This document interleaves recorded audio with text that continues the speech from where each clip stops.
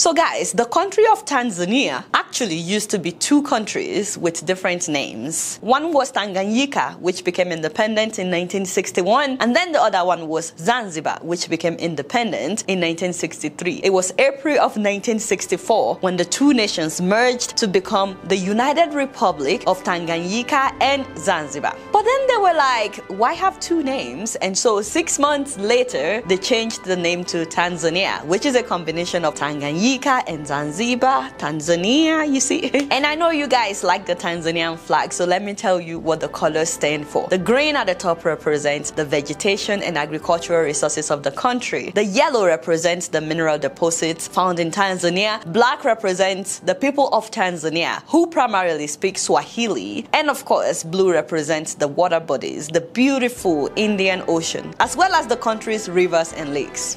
You're welcome.